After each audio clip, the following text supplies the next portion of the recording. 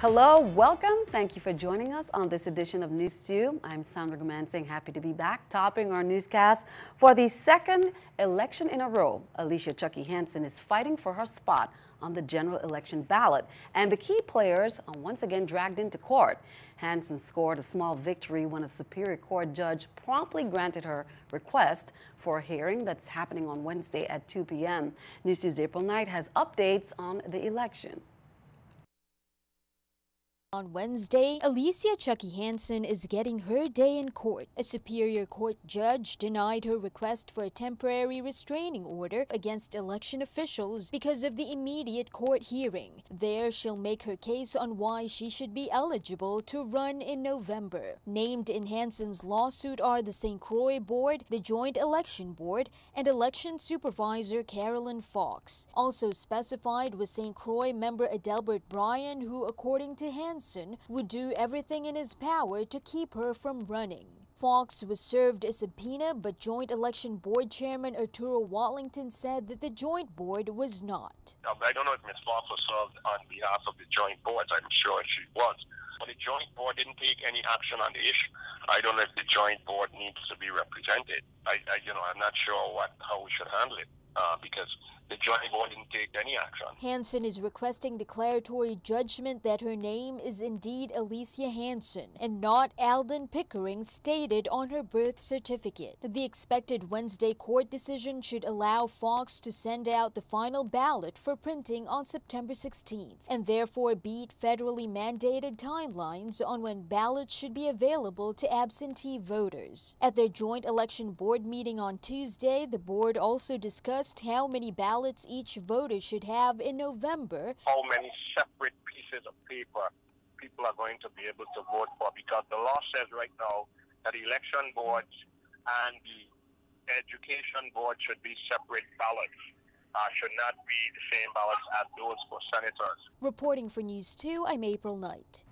We will have more on the results of that meeting in a later newscast, as well as the Superior Court's decision on Hansen's case. Count on 2 to keep you updated. The Virgin Islands Police Department and the Department of Licensing and Consumer Affairs, they're alerting the community about the trend of Western Union scams that the Economic Crime Unit Office has been observing. The scam, they say, is based on receiving a message through cell phone, email, or Facebook, tricking the victims into believing that they were selected to win a vehicle, money, or other rewards. And in return, they have to Western Union monies in order to retrieve their winnings. Here's more. Then when the victims Western Union the monies, the scammers changes their contact information. As of May 2016 to present, the island of St. Croix has had 9 different cases and several on St. Thomas. The Virgin Islands Police Department and the Department of Licensing and Consumers are asking the public to please be aware when sending monies through Western Union to people they do not know. Should you have any questions or concerns, please contact the Economic Crime Unit detectives at 340-773-2266 on St. Croix or in St. Thomas, 340-774-3942. Meanwhile, police have not released any more updates on the hunt for a serial rapist that has victimized women on St. Thomas in the past month. All we know from police is that the suspect is described as a black male frequenting Pillsbury Heights and Estate Nazareth. The Daily News has interviewed the latest victim, who provided very insightful information as well. Police are urging women to practice safety and to be alert at all times. Again, here are some tips you can use to protect yourself, according to the VIPD. If you have a glass sliding door, place a metal pole or strong stick on the tracks of the door. If you're moving into a new apartment, request your locks be changed. Always have some means of personal self-defense. Always lock your doors when you're home, especially if you're alone. Be aware of your environment at all times. Always do whatever you need to make yourself safe and secure. No one should ever be a victim of crime. The Crime Prevention Unit also provides house assessments upon request that can assist in ensuring that your home is not easy for target of crime. Hundreds of students at Allah F. Mullah Elementary School, they are kicking off the new school year with a little help from Argos and MSI Building Supplies. The multinational cement supplier provided 300 backpacks to the school for the students. Vice President Thomas Brunt, MSI Building Supplies, and Argos partnered with the staff at Allah Mullah School to coordinate delivery and distribution of the backpacks. Dr. Brown's predecessor, Mr. Schiller. And so it was great that I was able to connect this. This is not about MSI. This is really all Argos is doing. Argos provided these backpacks, which they're going to give away. So this is really about Argos giving back to the community and wanting to start a new relationship in that regard. Thank you to MSI for the initiative, and it's a pleasure to be here today, and Argos is happy to be able to give you guys a backpack. Thank you. 1, 2, 3. Senator Jean Ford, the chairman of the Committee on Education and Workforce Development, partnered with Jennifer Moorhead of Concessions International to assist Joseph Gomez School with much-needed cafeteria tables. The senator said he saw the need for the tables last year when he toured the school. The tables were dilapidated and falling apart.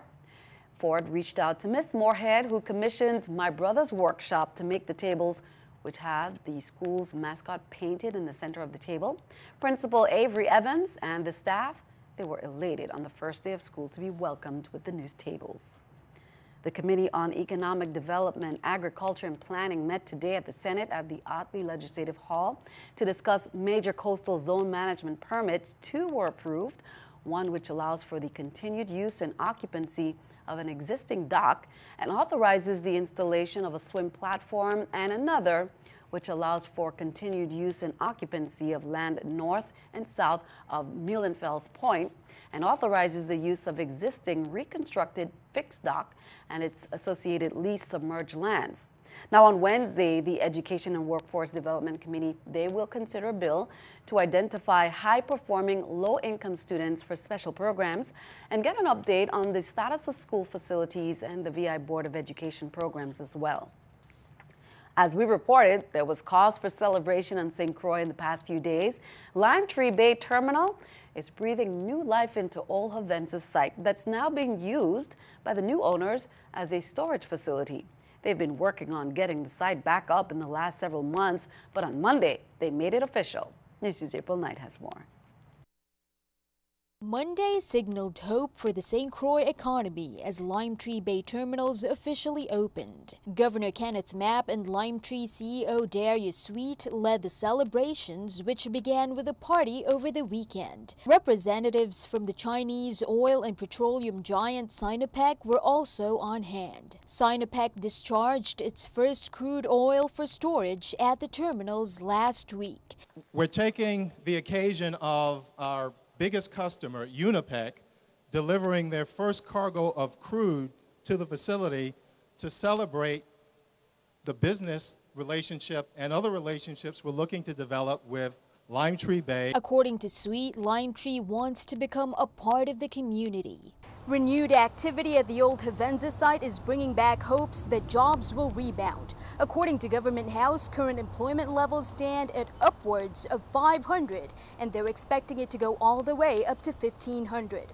And a number of our Virgin Islanders who left when the Hess refinery or the Havenza refinery closed, are beginning to come back home and work and get jobs. Officials said this is just the first step for St. Croix as the island fights to get back on firm financial footing. One of the first steps that we know will go a long way in bringing back stability, bringing back employment, and just getting this island in particular and the territory in general, back in some economic prosperity. Reporting for NEWS2, I'm April Knight. Well, turning our attention to the campaign trail, it was a jam-packed day on that trail with one notable omission. Hillary Clinton is still taking time off to recover from pneumonia, so she has President Obama out on the road to make her White House pitch. This while Donald Trump continues to go after Clinton for a controversial comment she made last week. Diane Gallagher has more. The clock is ticking with just 8 weeks to go until Election Day, and even though Hillary Clinton is taking the day off to recover from pneumonia, I'm feeling so much better. The campaign has plenty of big names hitting the trail on her behalf. I would trust Hillary Clinton with my son's life, and Donald Trump scares me to death. And taking Donald Trump to task. Trump's got support from, working folks. Really? This is the guy you want to be championing working people? We cannot afford suddenly to treat this like a reality show. And while the Trump campaign is wishing Clinton a speedy recovery, it continues to hammer her for calling some Trump supporters a basket of deplorables. While my opponent slanders you as deplorable and irredeemable, I call you hardworking American patriots who love your country. That same comment, though, creating controversy, this time for running mate Mike Pence, who met with Republican leadership in Washington today. And he declined to call former KKK leader David Duke deplorable, but he did say, Donald Trump and I have denounced David Duke repeatedly. Meanwhile, the children of both campaigns are returning to the trail, with Chelsea speaking in the battleground state of North Carolina and Ivanka helping her father roll out his child care affordability policy in Pennsylvania. In Washington, I'm Diane Gallagher. Senator Tim McCain, vice presidential nominee, says Trump has a foundation and he is taking charitable money from the foundation and illegally giving it to the politicians to stop investigating Trump University. Here's more.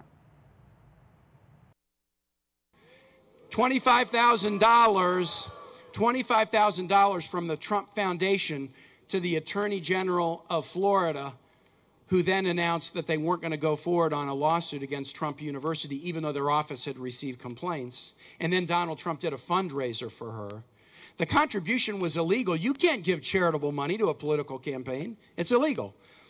And because they knew it was illegal, when they filed their year-end report, they hid it. They did a cover-up. They said, no, that $25,000 went to some charity group in Kansas. But when the Kansas group was contacted, they said, we never got anything from Donald Trump. And they had to trace it back to find that it was an illegal campaign contribution that was covered up and that was designed to stop an investigation into Trump University. Keeping our eye on the economy, investors are turning to pot.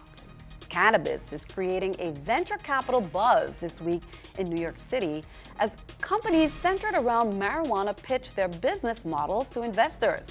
The timing of this event is particularly important, with marijuana initiatives on the ballot in 9 states in November.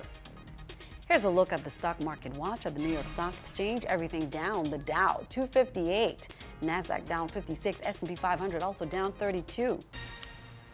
Coming up on News 2, we have much more straight ahead. Pick up a free car seat for your young one, learn how to properly secure your child in the seat, and learn about safety in the process.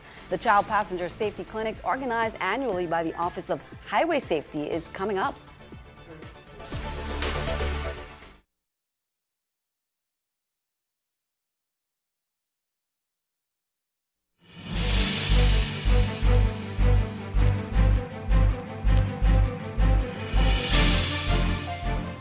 Welcome back. A town hall meeting is underway tonight on St. Croix by the VI Economic Development Commission.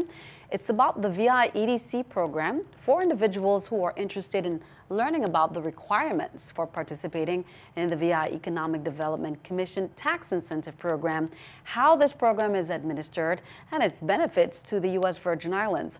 Now, the next one will be held Thursday, September 15th from 6 p.m. to 9 p.m. at the Virgin Islands Small Business Development Center in Niski Shopping Center. The VI EDC tax incentive program grants tax exemption benefits to eligible small to large businesses that conduct business in the territory. The VI EDC is one of 4 entities under the U.S. VI EDA. Department of Human Services Commissioner Designee Dr. Anita Roberts announces the receipt of a grant award for $19 million from the U.S. Department of Health and Human Services Centers, and that's on September 7th. That was on September 7th in support of the territory's Medicaid Management Information System, MMIS. Now, since October 2012, the department has contracted out these services with Molina Medicaid Solutions. When Medicaid members are rendered services, the MMIS adjudicates health care claims related specifically to Medicaid-covered services. Claims can now be submitted electronically to the Medicaid program through the VI MMIS, which is consistent with HIPAA requirements. This is real-time claim status and payment information available to the provider and the claim submitter. Other human services news: the department has reopened the Richmond Senior Center on St. Croix. Preparations have been made by staff in the Division of Senior Citizen Affairs, as well as the Richmond Senior Center. The demolition of the Ralph D. Chabert housing community forced Human Services to temporarily relocate the Richmond Senior Center to an area within the Herbert Grigg home in Kingshill. Seniors who were displaced from the demolition continued to be bused to the site as an alternate location. Virgin Islands Department of Education Division of Special Nutrition Programs is scheduled to distribute USDA food commodities for St. Thomas and St. John families under the Emergency Food Assistance Programs. Now, we know that this took place on St. Croix already. Now, commodities are limited to 1 package per eligible household. The distribution sites and times are as follows right there. St. John at the Julius E. Sprouse School cafeteria, Saturday, September 17th, 7 a.m. And then on St. Thomas at the Lockhart Elementary cafeteria. That's on Saturday, September 24th at 7 a.m. Continues until supplies are depleted. The Emergency Food Assistance Program, they use income, not age, to determine program eligibility. This distribution is for all persons meeting the eligibility guidelines. The Virgin Islands Office of Highway Safety will be hosting free car and booster seat clinics in celebration of Child Passenger Safety Week. Here are the dates. On St. John, it'll be on Thursday, September 15th at the Bureau of Motor Vehicles in Cruz Bay from 10 a.m. to 3 p.m. Then on St. Thomas, Friday, September 16th, Anna's Retreat Community Center, which is next to the basketball court in Anna's Retreat, St. Thomas, 10 a.m. to 3 p.m. St. Croix, Friday, September 23rd at the former St. Dunstan School before Easterly Building, Christiansted, from 10 a.m. to 3 p.m. Attendees are asked to bring the child's birth certificate, car registration, and insurance and driver's license. Seats are available while supplies last. Social media has been flooded with many condolence messages, with dozens more sharing a post from 25-year-old Sharita Maxine Carty, who was pronounced dead by medical staff last Thursday. According to VIPD, around 5 p.m., officers responded to reports of a woman drowning at Megan's Bay Beach on St. Thomas. On her Facebook page, she made reference to a dream she had. Now, family and friends have set up a GoFundMe account. Pamela Jurgen, who is Sharita's mother, she shares her grief and talks about her daughter's personality. Bystanders told police during that event that the woman was snorkeling and was found out in the water, floating face down. Be sure to log on to the GoFundMe account for Sharita Maxine Carty's homegoing. The director of the Virgin Islands Fire Service, Clifford Joseph, says that the arson investigation and prevention unit in the St. Thomas St. John district, they will not be conducting fire safety inspections this week, as the unit's personnel will be participating in training. The office will remain open, however, for those wishing to submit applications for inspection and to pay fees. Inspections will resume on Monday, September 19th. The management and staff of the fire service apologize for any inconvenience this may have caused. Well, veterans, attention. Are you a Purple Heart recipient in the military? Veterans Affairs is looking for you. Purple Heart recipients will be recognized this year during the annual Veterans Day activities coming up. You are asked to make contact with the office in either district. If you want to march in the parade, you're welcome to do so. Accommodations will be made for those who are physically unable to do so. Call the Veterans Office in your district, St. Thomas, St. John, or St. Croix. And here's some buzzworthy news to take us out. The Virgin Islands Department of Agriculture, they're inviting the public to the 5th annual Virgin Fresh Bee Bazaar to be held from 10 a.m. to 3 p.m. Saturday, September 24th at the Sunshine Mall parking lot. Local bee products, including honey, soaps, pollen, candies, honey wines, beeswax, and more, will be available for the public to purchase. The annual activity is aimed at heightening consumer awareness of the importance and benefits of bees, and to promote the agriculture beekeeping industry in the territory. They say it is estimated that about 1/3 of the food we eat is dependent on bee pollination. Honeybees add more than $15 billion in value to agricultural crops each year in the U.S. Be sure to stick around. News to AccuWeather forecast is coming up next.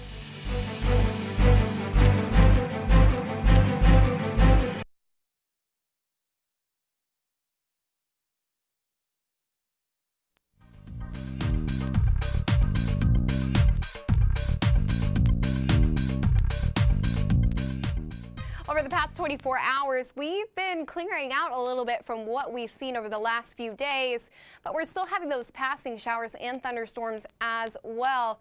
But as you take a look, a lot of the moisture is being drawn out of our area from Tropical Storm Ian, so it's actually protecting us from the precipitation, and it's moving it into the central Atlantic. Some passing trade wind showers as we draw into a closer view of it. You can see the cloud covers here. That's causing that precipitation as well. Check out the moisture map that you can see. You can see all the moisture being sucked into Ian. That's a pretty cool image if you ask me. Now moving into tonight, your low is going to be at 79 degrees, partly cloudy skies. Those showers will begin to dissipate throughout the evening, but come tomorrow, they'll return in St. John, 90 degrees. Moving into St. Thomas, 90 degrees as well, partly sunny. We'll have times of sun and times of cloud and times of rain. St. Croix, 90 degrees. It's the same story there. Your marine forecast for the Atlantic side, 3 to 5 feet for your waves. Out of the east, winds 5 to 10 knots. And as we move on to the Caribbean side, we're going to see the same thing, 3 to 5 feet for your waves and winds out of the east 5 to 10 knots. Take a look at your extended forecast. On Wednesday, those showers are going to continue throughout the week, just a normal passing trade wind shower. We'll start to see those actually increase throughout the weekend. Come Saturday, we're going to see some shower in spots, but especially on Sunday. Those showers are going to increase as a tropical wave moves through the area. It's just going to increase the number. It's not going to be severe. Back to you, Sandy. Thanks for that. It is time for our News 2 weather picture there by Laquana Tavernier, fourth grader of the E. Benjamin Oliver Elementary School. Some big raindrops there by Laquana. Now, moisture is moving out of our area, so we may or may not be needing that umbrella, Laquana, but keep it handy just for the sunshine. Thanks for that. Send us your News 2 weather picture too. News 2 Innovative Business Center, 4611 Tutu Park Street 300, St. Thomas VI 00802. That is all for this edition of News 2. We'd like to thank you for joining us for all the latest. I'm Sandra Gamansing. We'll see you next time. We'd like to thank you for joining us for the latest in news.